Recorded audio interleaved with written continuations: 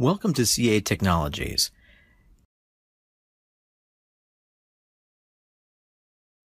In this informational video, you will learn how to install the CA Endevor SCM Eclipse plugin, connect to Endeavour, and start using.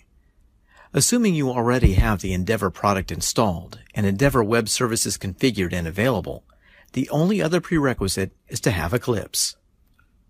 Eclipse is one of the more widely used integrated development environments. You can download the free standard Eclipse distribution at the eclipse.org website. Once the download is complete, you are now able to run the Eclipse and ready to install the Endeavour plugin. Within Eclipse, select Help, Install New Software. You will see the installation wizard open. Click Add. There are several fields to complete that include name and location fields before clicking OK. In the name field, specify the name of the update site to your choosing. In the location field, enter the URL of the Endeavour Eclipse plugin update site. Once the new Endeavour Eclipse plugin update site is added, you can proceed with installation. The available software window appears. Select the checkbox next to Endeavour Eclipse plugin and click Next to proceed to the installation of the Eclipse-based UI. The Install Details window appears, and click Next.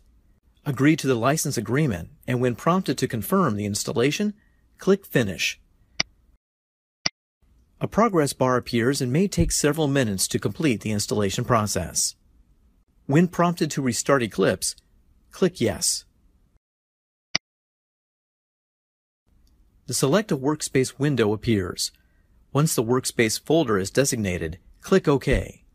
The Eclipse-based UI is now installed on your computer. So, let's now put Eclipse to work and connect to CA Endevor SCM. Click on the Window tab atop of the UI and select Open Perspective. Then select Other.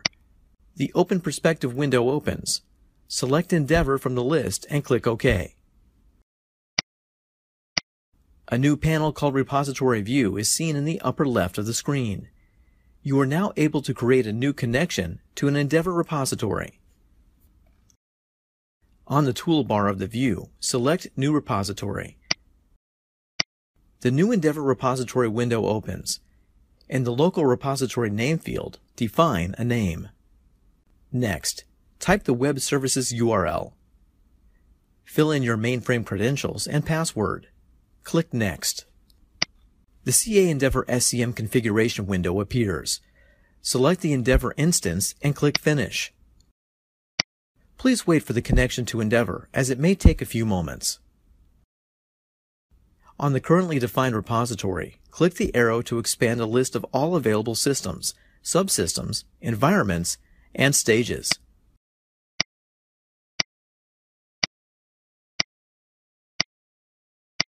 You will now create a project where you can work with your elements. Right-click on the stage and select Add Project. The new project definition dialog window opens. In the name field, type your project name. Type in a default CCID. Remember that you can always change this later. Fill in the filter of the elements you want to find in the Element Filter Pattern field. Next, fill in the type of filter pattern of the element. Select Finish. Eclipse will now be able to find the elements to correspond to your search in Endeavour. Now you can see your elements.